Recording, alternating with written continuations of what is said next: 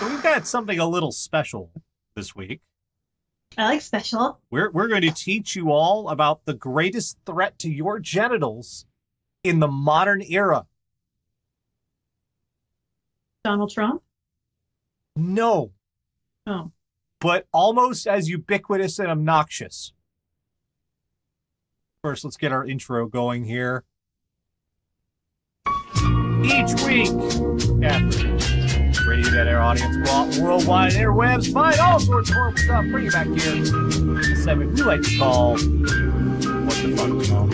And this first story is something everyone has sent to us. Everyone sent me this story. Oh no. Everyone, you should all be very afraid. Because lurking in your home is some sort of snowblower, apparently. Huh? What was that noise? Oh, that. I sound what? You sounded really weird for a minute. I always sound weird. It's me. Lurking in your home. Do you know what your children are bringing home every single day?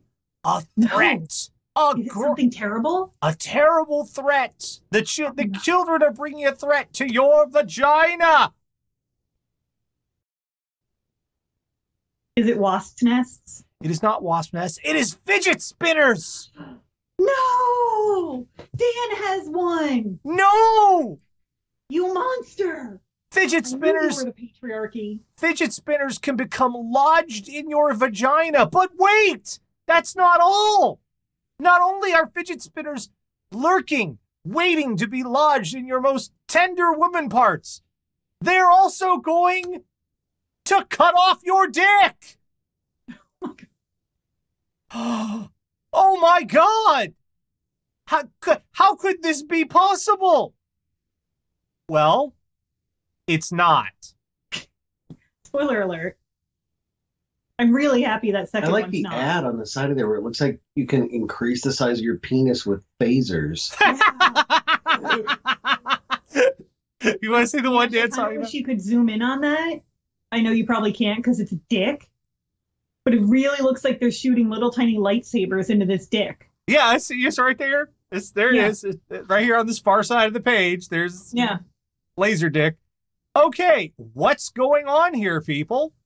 What could possibly... Guess what, everybody? Lots and lots and lots of you uncritically and unflinchingly fell for some world-class fake news. Seriously. Fake news. Now, how do you know?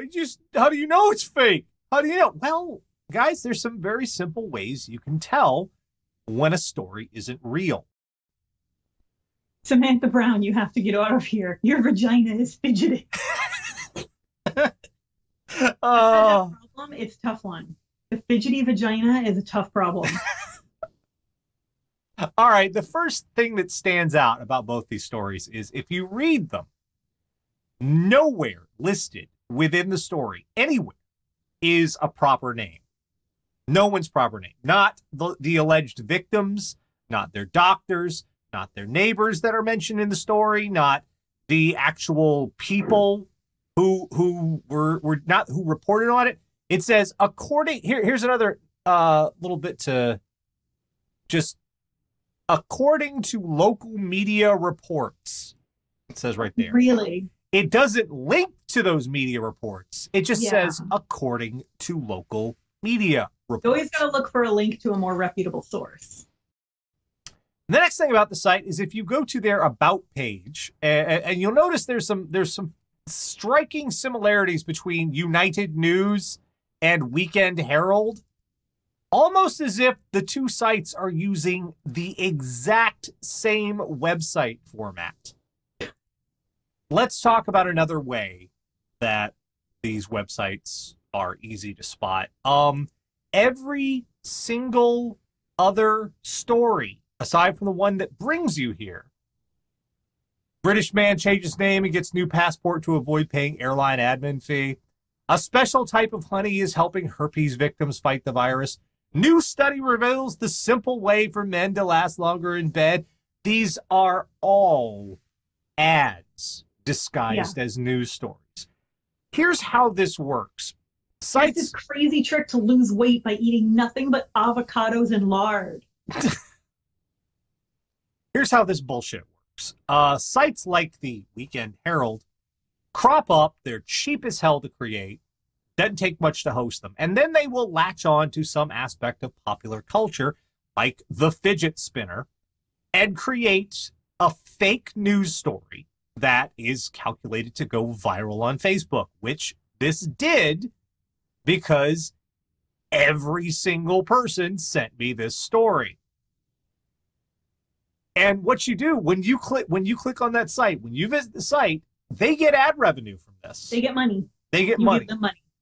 They are making money off your gullibility, and they're also breaking down any confidence people have in any kind of media, whatever remains, with this stupid batch of lying bullshit.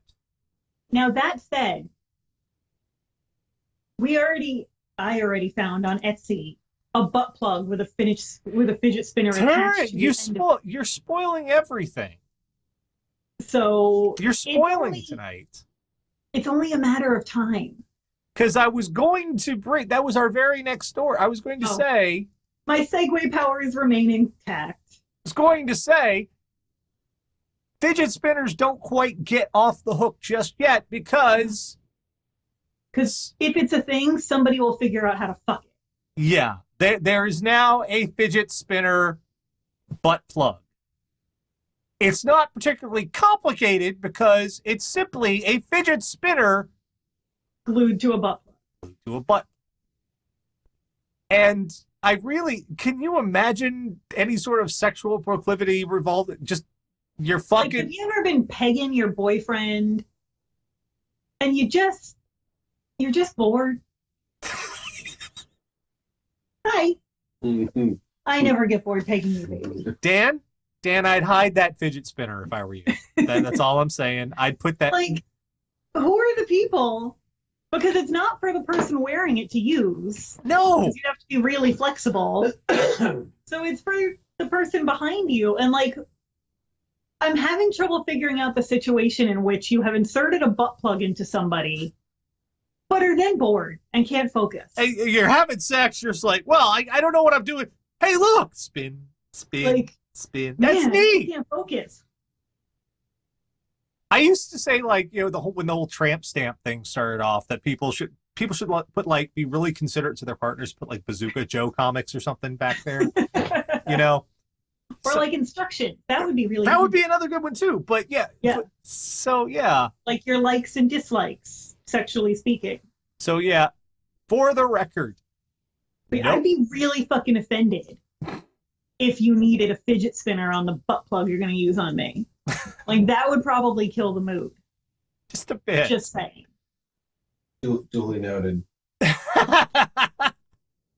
But just for the record, no, a woman did not get a fidget spinner lodged in her vagina. No, a guy did not cut his dick off with a fidget spinner.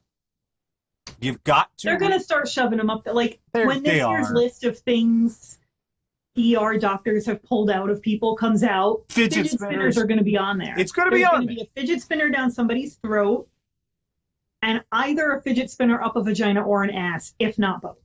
But it is not this day. But not this day. There may come a day when the sense of man will fail, but it is not this day. Now, let's move on to something else quickly. I guess you could do the butt plug, like, if you were like Andre the Giant strong, you could use it to, like, pick up your partner and spin them.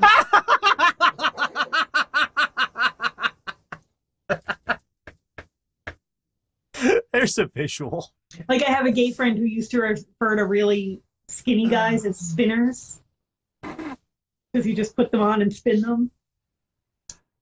So you could just put it in and then spin them. I said moving along. We're leaving the moving along. We're moving the fuck along. I get fixated. I need a fidget spinner. Has there ever in the history of mankind been something good for you that you snort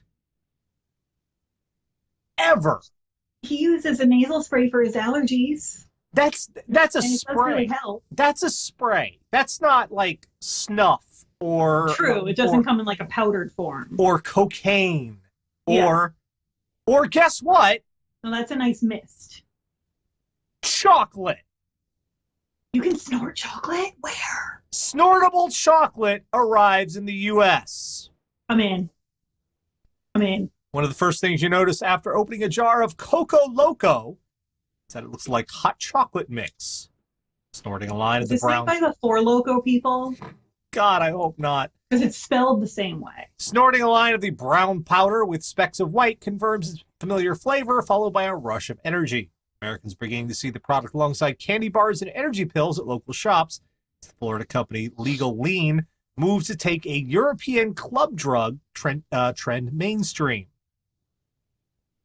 Snorting chocolate has received significant international attention since 2007, when Belgian chocolatier Dominique Persson created a device he calls the chocolate shooter to snort cocoa. Health-conscious European club goers separately use raw cacao in pills and drinks for its mildly euphoric, energizing effects. Okay, guys.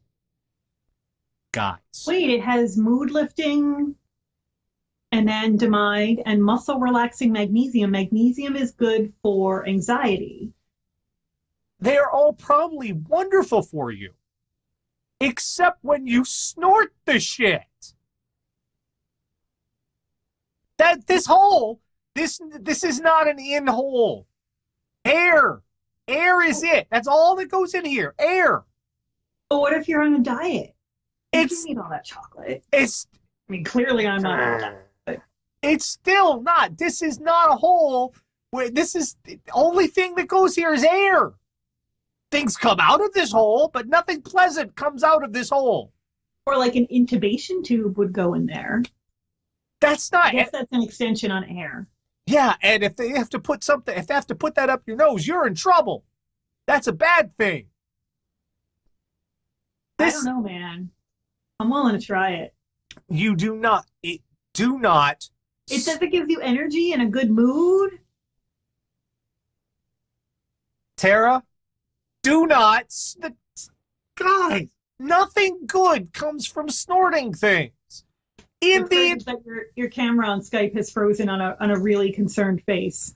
Well, there's a good reason for that. Tara, snorting things are bad for you. That's the point. Chocolate. Things don't go up your nose. That's not the hole. Chocolate. This is the hole for the chocolate. This is the chocolate hole. And there's our title. This is the chocolate hole.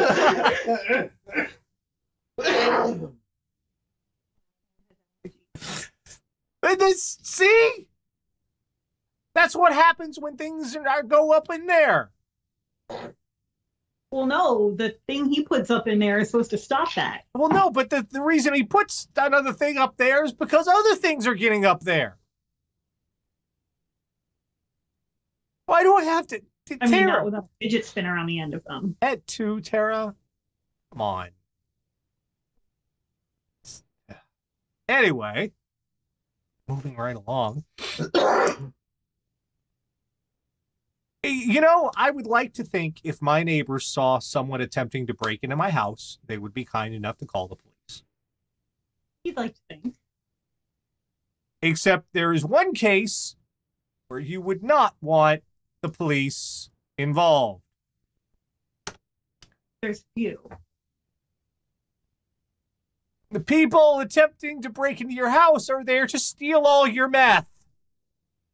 That's a lot of fucking meth, dude. Police are investigating a reported burglary, have seized almost $1 million worth of methamphetamine-laced lollipops. That's like a whole season of Breaking Bad.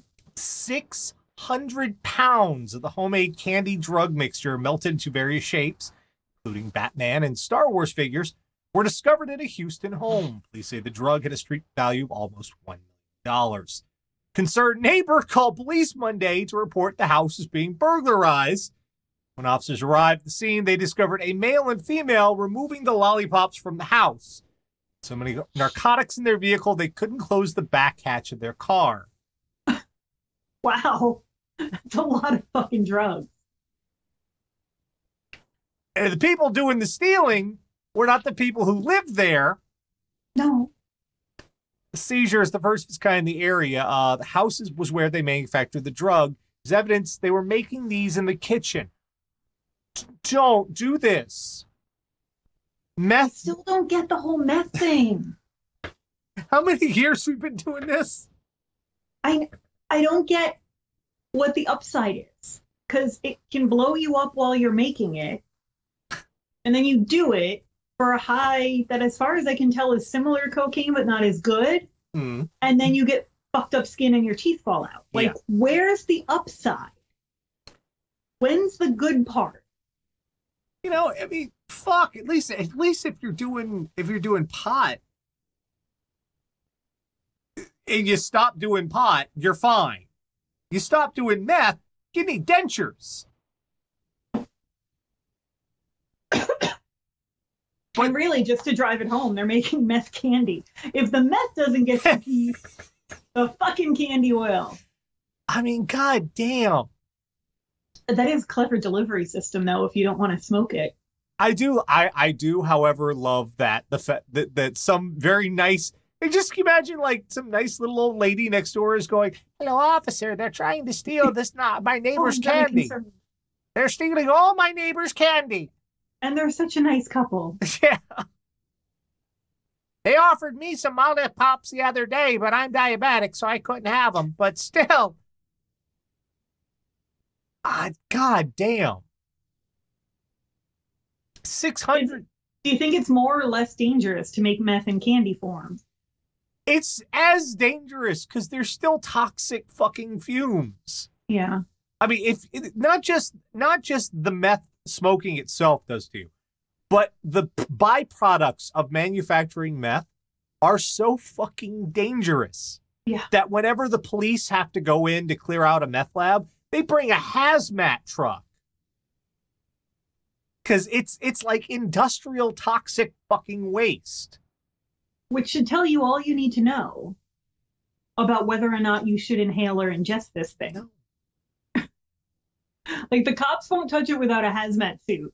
But yeah, light it on fire and inhale it. Why the fuck not? Now, the next story is, I've never been in the military, so I don't understand military protocol on this. But this, oh, well, yeah, Dan's going to be pissed already. I already know Dan's going to be pissed about this one. It's slowly turning around. I see that face a lot. I am astonished. But how much money went into this one guy's ridiculous bull? There's not even a reason given for why he did this. Shiloh sailor reported overboard, now found hiding in the engine room. Oh, I heard about this. I heard he was found. Sailor from the cruiser Shiloh, who Navy officials said fell overboard last week, triggering a massive search and rescue effort, has been recovered on board. Presumed dead after going missing June 8th, gas turbine system technician mechanical third class Peter Mims reportedly hid himself in one of the engine rooms. It is unclear how Mims survived a week in the engineering space or where he was hiding. He'll be flown off Shiloh for evaluation soon. Mims' disappearance prompted a massive 50-hour search and rescue effort off the coast of Japan that included Japanese Coast Guard and naval forces, helicopters, and fixed-wing aircraft from the carrier Ronald Reagan, along with Navy P-8 maritime patrol aircraft, the destroyers John S. McCain and McCampbell, and the Reagan itself, all assisted Shiloh in the search for the missing sailor. Holy crap. Why? Do we know why? We don't know why. I looked, even the Washington Post is covering this story. And no one has been able, no one has said why this It's been a rough week for the Navy, man, because they had that collision and 7 sailors died. Yeah. Which is and why... that was near Japan, too. He's going to be an E1 again. Yeah, this... E1... I don't know what that means. That means he's busted down. He's going to lose rank and money and... Wouldn't he just get kicked out for that? I mean, isn't that the same as going AWOL? No. I mean, he abandoned his post. And how many millions of dollars did it take to run all of those large fucking aircraft carriers and boats? And what was the plan? Were you just going to hide until the boat ported and sneak off and start a new life? I mean, at that point, it would have been easier just to jump off the boat. Yeah. Not a great plan. This is... What the... You were in so much trouble, man. Man, you are not going to be popular with the rest of your crew. That is all of the trouble. I mean, whatever you might be involved in, whatever you might be deciding, you know what? I don't like the Navy. Okay, fine. But there are ways to get out of it without causing an international incident. Yeah, they get real mad when you do stuff like that. Yeah. No, anything that you pop... No, I got the perfect plan. I got this all figured out. That's never... That's a bad plan, bro. It's any plan that starts out with, okay, I've got this great idea. I'm going to hide in the engine room. I mean, goddamn. You just pissed off some... Oh, okay, speaking of pissed off so many people, our last story this week. Considering it's the LAPD, I just have to laugh because God fuck it, they deserve it. So I'm not even gonna build up to this one. I'm just gonna let the story happen. Teen police volunteers steal LAPD cars, patrol Los Angeles. They're not that dumb. 3 teenagers in a program for those who may want to become officers stole 3 Los Angeles Police Department vehicles and went on patrol around the city before leading authorities on wild pursuits that ended with crashes. The trio, 2 boys and a girl, ages 15, 16, and 17, gamed the system and used a vacationing sergeant's name to sign out stun guns and radios and drive the cars right out of a station house parking lot. Wow. Police are investigating whether the teens impersonated officers and pulled over drivers. The 3 were arrested after 2 pursuits ended with crashes.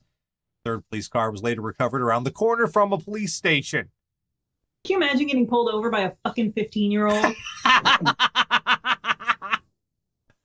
Excuse me, ma'am, can I see your license and registration? Like, go fuck yourself. But you don't know. They're in a real cop car. They probably had a uniform. Like, you don't fucking know. This is the plot of a bad movie. It is. I think that movie was... Let's Be Cops is what it was called. Oh, I was thinking The Mod Squad. No, Let's Be Cops. Where they took the young, hot criminals and made them young, hot cops. The teens were arrested on suspicion of vehicle theft and other charges. One was wearing a bulletproof vest that had been taken from a police station. How the fuck did they get away with this? That says quite a fucking bit about the LAPD. It does.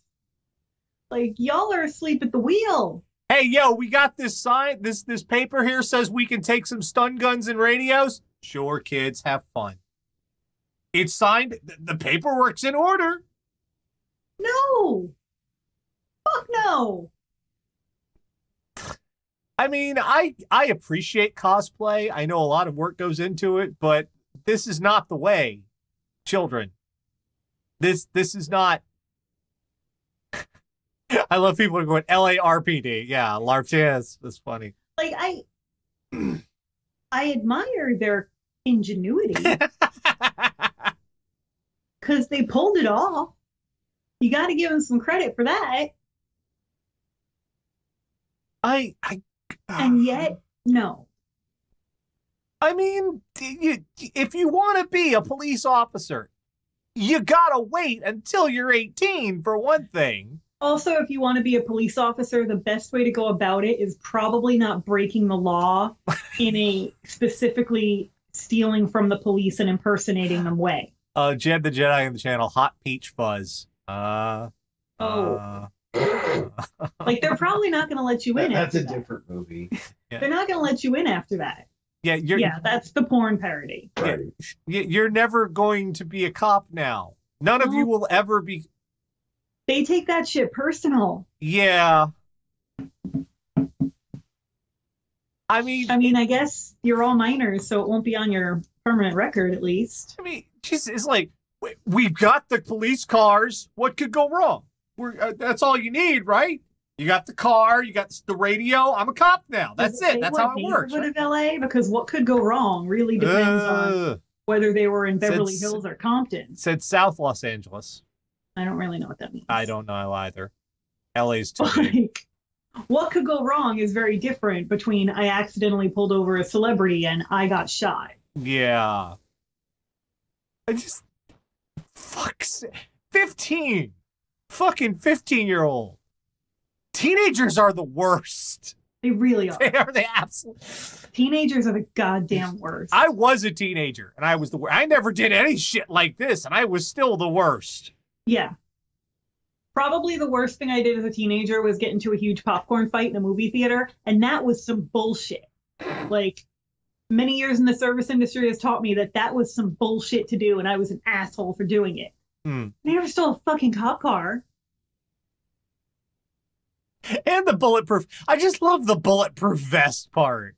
Yeah. I mean, I guess you were prepared, so that's good. I mean, my God. Why would you... Like, teenagers should all be forced to live in a simulation until they're like 20 so that they still get socialized and learn how to exist in society, but we don't have to put up with them while doing it.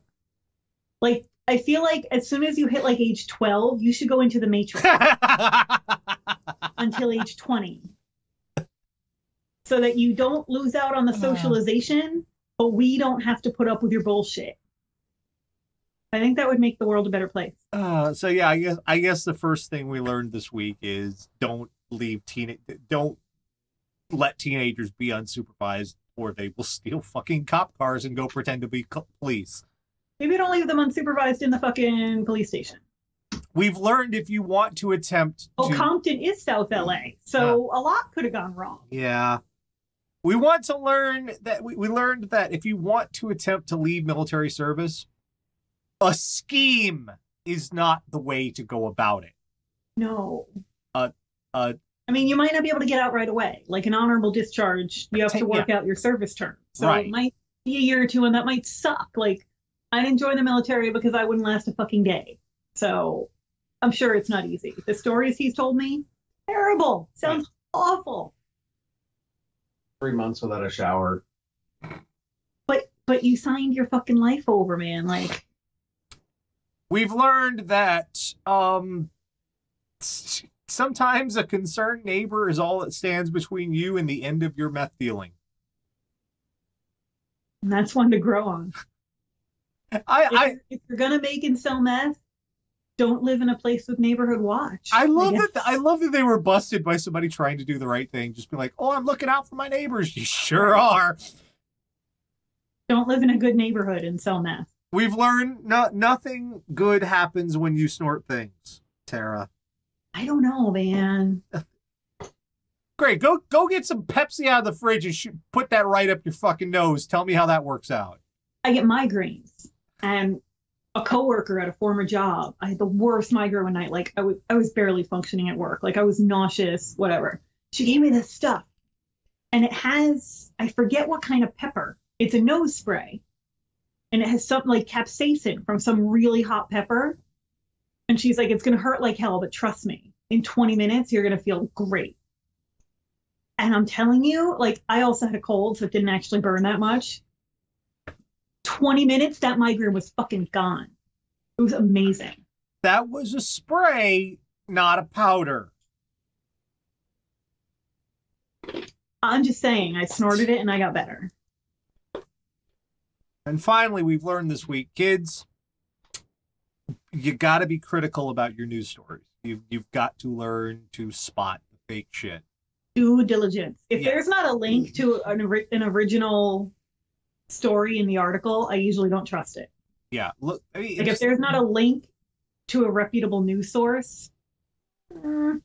Basic stuff. Look for proper names in the story. Look, Google, quick thing, find a proper name in the story, Google that name and see if any other news report comes up. If it doesn't, fuck, a dateline, like a location in all caps at the beginning of the story. This story doesn't even have a byline on it. It doesn't have a and they're like, local by. woman. Well, local woman from fucking where? Yeah.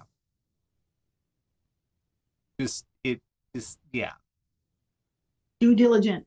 And don't send. And so maybe next time you won't send me stories about a fidget spinner slicing off a dude's dick. Also, don't slice off your dick with a fidget spinner. Because that's yeah, you're right. By the end of the year, someone's going to cram a fidget spinner up their butt. They are. It's a given. Nobody ever crammed jelly bracelets up the ass.